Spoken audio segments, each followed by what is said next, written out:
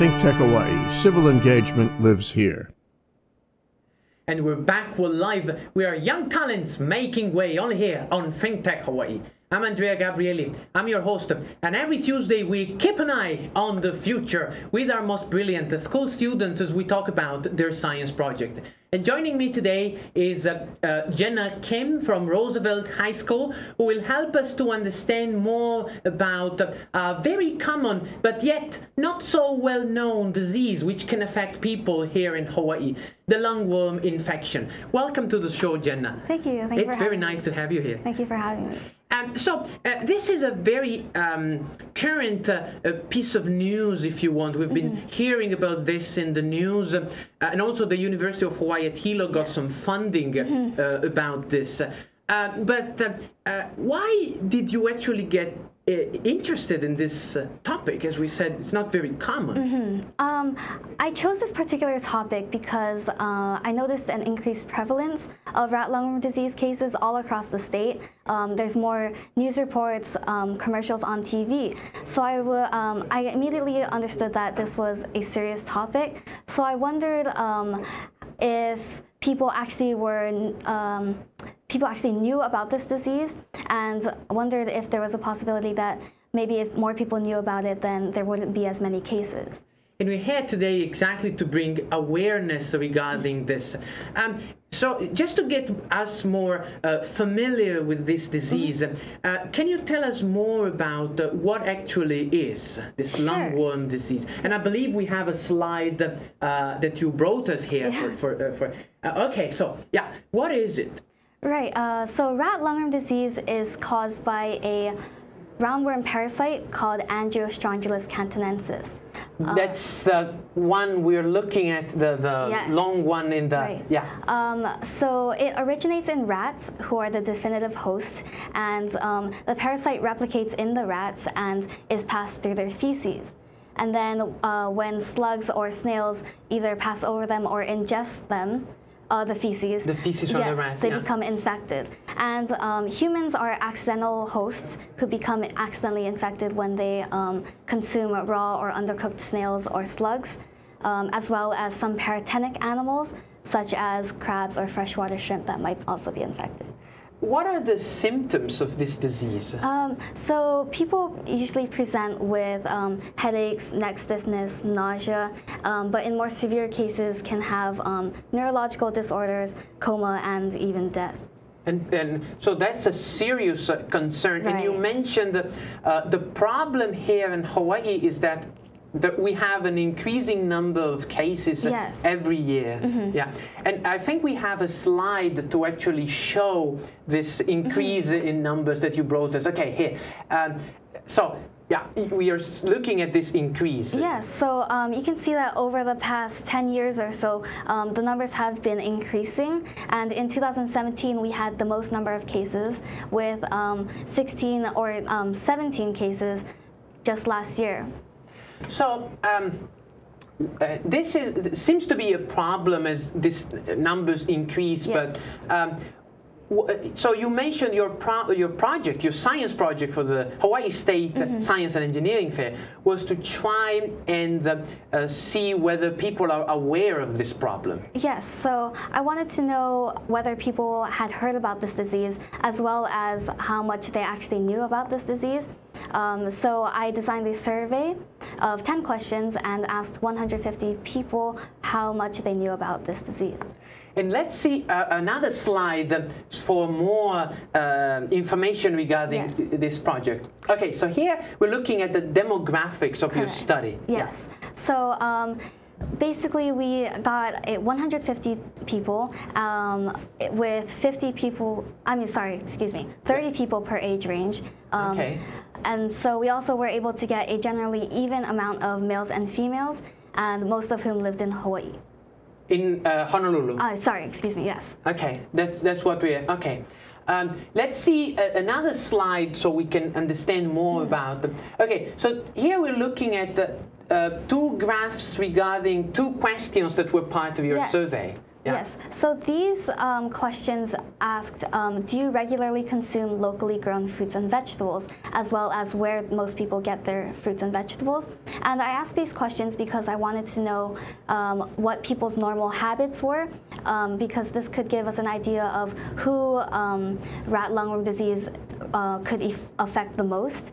And a majority of people said that they do regularly consume locally grown fruits and vegetables, which makes this a pretty significant topic, because I feel that rat lungworm disease is more easily transferred by locally grown fruits and vegetables. So how do we actually, how do people get affected with this infection? Yes, so... because you mentioned it's for snails and slugs. So besides, other than eating the snails or slugs themselves intentionally, most people get infected by consuming basically vegetables, produce, or vegetables or fruits that have the slugs or snails on them themselves. And when you don't wash them or cook them enough, then sometimes you actually have snails or slugs or parts of them on the vegetables and you accidentally ingest them. Oh, okay, so that's how humans come in contact with this. Yes. Okay.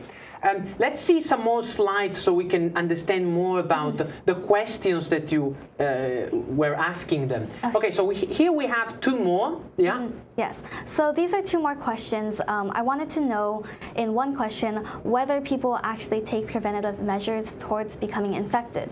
And what I found was that a majority of people do believe or do say that they actively take preventative measures towards this. Which is good. Which is great. So then I wanted to know, okay, how are they preventing their rat lungworm disease, basically? So then I asked, how do you wash your fruits and vegetables? That's the key question, yeah. So a majority of people said water, which is just soaking mainly, but only about 35 people correctly specified running water as their method of washing.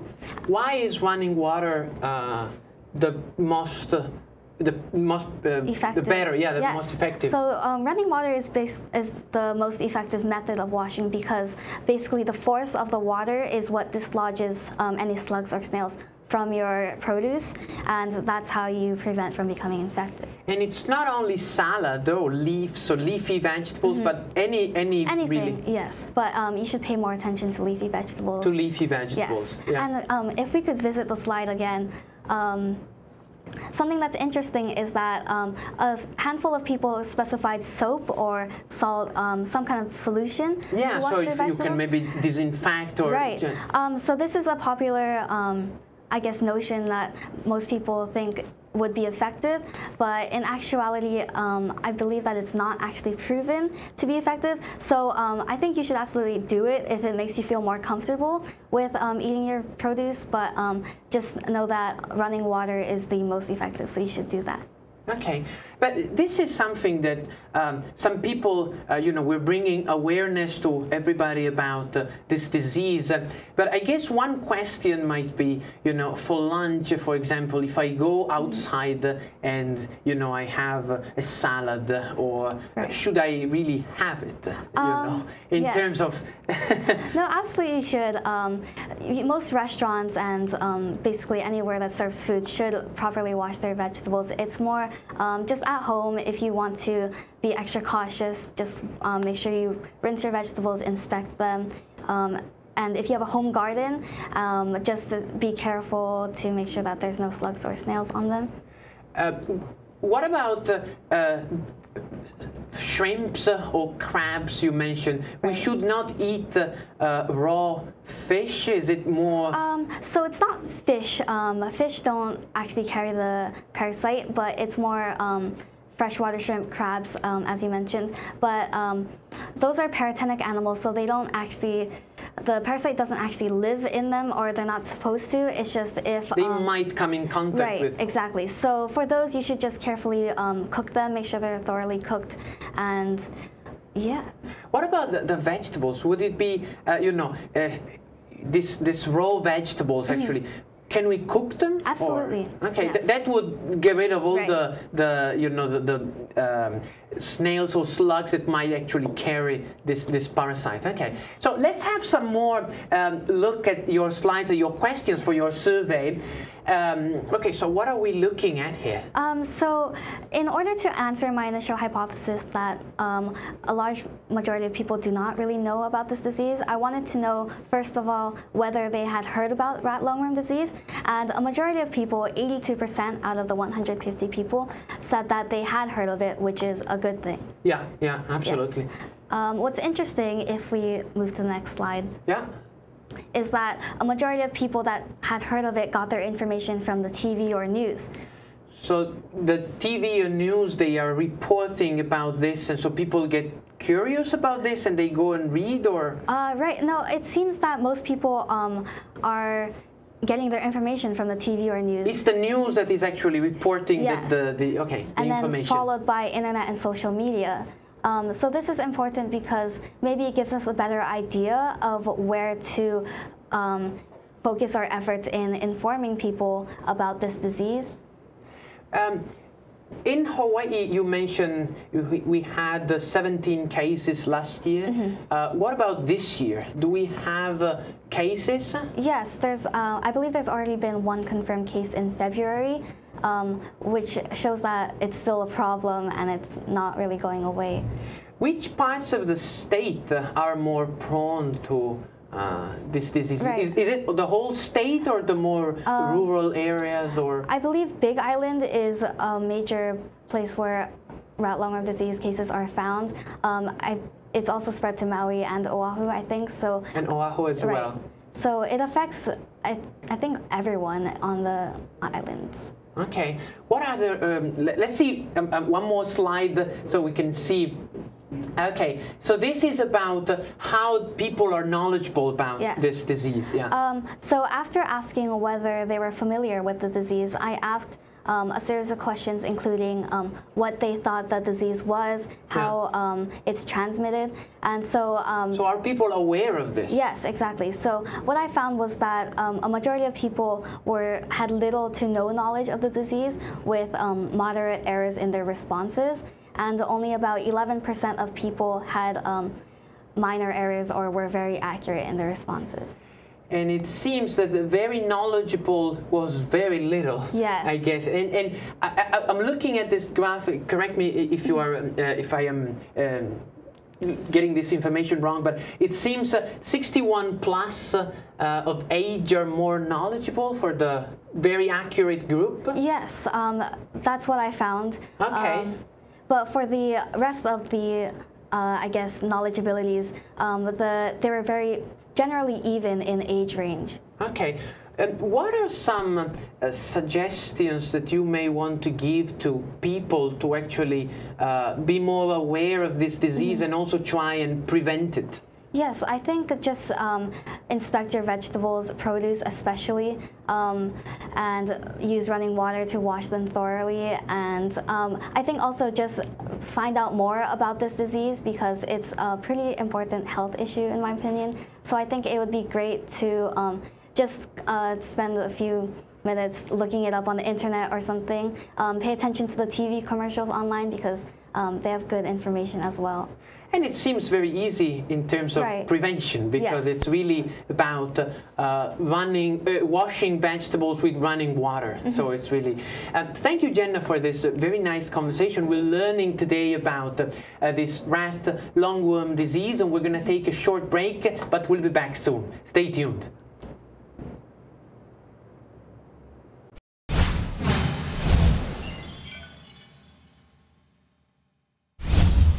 You can be the greatest, you can be the best. You can be the King Kong banging on your chest. You can beat the world, you can beat the war.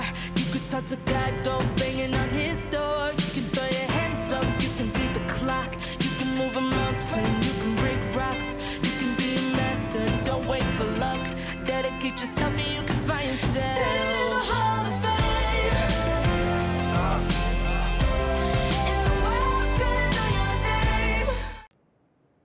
Hello, I'm Yukari Kunisue. I'm your host of New Japanese Language Show on Think Tech Hawaii. called Konnichiwa Hawaii, broadcasting live every other Monday at 2 p.m. Please join us, where we discuss important and useful information for the Japanese language community in Hawaii. The show will be all in Japanese. Hope you can join us every other Monday at 2 p.m. Aloha. And we're back, we're live, we're young talents making way here on FinTech Hawaii. And today we're talking about this rat lungworm disease with Jenna Kim from Roosevelt High School. Thank you for being here with us. Thank you. Yeah. And so before our break, you were mentioning about the age groups, these people, of people who are aware, not so aware, who have knowledge about this disease. And I believe we have one more slide as part of your survey, which breaks them, into. Okay, this is the. Yes. So this is basically a breakdown by source. So where most people got their information. And what was interesting is that a lot of the people that had little to no information or knowledge about this disease got their information from specifically TV or news and the internet and social media. And that's in part due to, because most people do in fact get their information from those sources. But what's also interesting is that in the very knowledgeable range, most people used a variety of sources. So maybe they used more than one source to get their information, which is kind of important because then maybe you get a better understanding of rat lungworm disease. So this people, regarding the people that are not very aware of this, who do you think should be bring more awareness of this based on your study? Yes, I think it would be great if just everyone in general maybe raised awareness about this disease. So the TV commercials and the news reports are great, and then people just in the community can talk to one another and share about this disease as well. Yeah. How did you find out about this in the first place? In the news or? Yes, in the news. Okay, so and then you decided to do this science project at Roosevelt High School for the fair. You got to the state level in the contest. How was being there and sharing these results of your survey and bringing awareness of this disease to the community? How was this experience? It was a great experience. I think being able to talk to judges as well as just the general public on the public visitation day was great because I could have a conversation with people in the community and see what they thought about this disease, and some people were like, oh, I never knew that, which was a great... Also, you had really people that came to you and said, I never knew about it. Yes. Okay. Yeah, and then they would come to my board and say, oh, what is this? So it was great being able to tell them about it. And did you get any comment or suggestions from any of the judges that particularly struck you or stayed with you? Yes, all of the judges gave me really good feedback. They gave me ideas on how to, I guess, improve or further continue with this project, such as maybe looking into different parts of the island, or and see how people are aware of this disease on those places. On Oahu, yes. But even the other islands. As well as other islands. Right. How was, so this experience basically is a wonderful experience because you get feedback from a variety of people and experts in the field and judges. Yes. And now you got feedback. And what do you see ahead for next year? Are you going back with the same project? Are you going to carry out more research about this disease, or? I definitely like to go back to the science fair next year because it's just really fun, and I love going through the process of doing a research project. I'm not exactly sure what my topic will be. Maybe I'll stick with it, I'm not sure yet, but I definitely like to do it on the side, like rat lungworm disease research on the side, whether I do it for the science fair or not, just because I really enjoy this topic. Okay. For people who have guidance, for example, people may think that getting rid of the slugs would, you know, for people who, for example, grow vegetables in garden or something, might be actually helpful. What are some methods that people could use to, because would it be possible to eradicate the problem, or do you, with the slugs, removing the slugs, or do you think it's more in terms of prevention that really we need to work on this? I think on a smaller scale, such as in your home garden, it is possible to maybe like try to eradicate the problem just by setting out traps for slugs or snails, controlling rat populations in a small area. But I think on a larger scale, it's not very possible to eradicate rats as a whole or slugs or snails. From the whole, yeah. Right, so which makes prevention really important, and just knowing about how to prevent it and what to do about it. Let me ask you, is there a cure for this disease? Because so that we can, yeah. I don't believe there is a cure for this disease, which makes it really a significant issue, but I do think they're trying to work to find possible solutions. So in terms of detection of the disease, is it easy to detect? Because you mentioned some of the symptoms, but is it easy for a doctor to actually recognize that the you know, neck stiffness or something is related to this, or? So yeah, it's actually pretty hard to detect. There's no readily available blood tests for this. So most people have to go based off of symptoms, and so I believe that there might even be some people that have not been diagnosed yet but still have the disease. So just knowing about it is important. The worms, was just reading, can even go into the spinal fluids. That's where they live. That's where they yes. reproduce. So it's really, you know, a serious disease that we don't want to get involved with. And this is really nice to learn from you, you know, about this. But let me ask you, what do you see for your future ahead? Because this is a very current piece of event here in Hawaii, but even in the tropics as well. What do you see ahead in your future in this medical science field? Yes, I'm really interested in medicine, just the human body and diseases and things like that, as well as science as a whole. So in the future, I definitely like to just find out more about this field, see if I'm interested in becoming a doctor. And maybe try to pursue a career in that. Yes. Wow, okay, that's exciting. And it's very exciting that you get to work with professionals, the judges at the State Fair, with the community as well, sharing this research. What was the most, I guess, the moment that really was stuck with you for the science fair? What was the moment that really impressed you the most? So just in terms of the journey to get to science fair and doing the project itself, what stuck with me was conducting the survey, going with the general public and talking to them. Talking to the people. Yes, yeah. And then at the science fair itself, I really enjoyed talking to the other participants and getting to know their projects, because everyone has great projects there, and I really enjoyed talking to my neighbor and seeing what their project was about, and most of them I didn't even know anything about, so it was great to learn from them. Right, yeah. It's a really wonderful and fun experience, as you mentioned, for the whole community. Yeah, absolutely. That's the State of Hawaii Science and Engineering Fair. Let me ask you some more questions now regarding this lungworm disease, basically.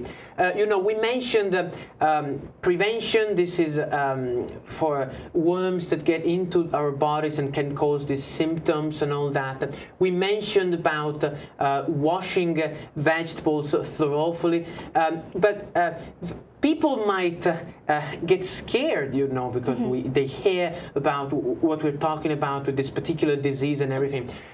Can we still eat vegetables? Because they are absolutely, you know, needed for our health and everything. Yes, you definitely can still eat vegetables. I think you shouldn't be scared of buying local foods at all, because some people think that maybe it's more possible to get it. But I think that as long as you are aware of this disease, then you shouldn't be scared at all. If you are scared, just find out more about it and then you can be more comfortable. Yeah, because we remember that eating fruits and vegetables is very important for our body as well. So just, you know, what are some, we have about now 2 minutes left for our conversation today, but what would be some summary recommendations that you would like to give to our audience today regarding this? Right, I think the main takeaway is that rat lungworm disease is a serious issue. I don't believe it's going to go away anytime soon. So just wash your vegetables, fruits and vegetables, inspect them thoroughly for slugs and snails, and just find out more about this disease and raise awareness for it. The rat lungworm disease. Yes. Thank you very much, Jenna. Thank you for being with us here. And so, you've been watching Young Talents Making Way here on ThinkTech Hawaii with Jenna Kim from Roosevelt High School and her brilliant project regarding studying awareness about the lungworm disease. Thank you very much for watching us, and we'll be back for more next week. Stay tuned.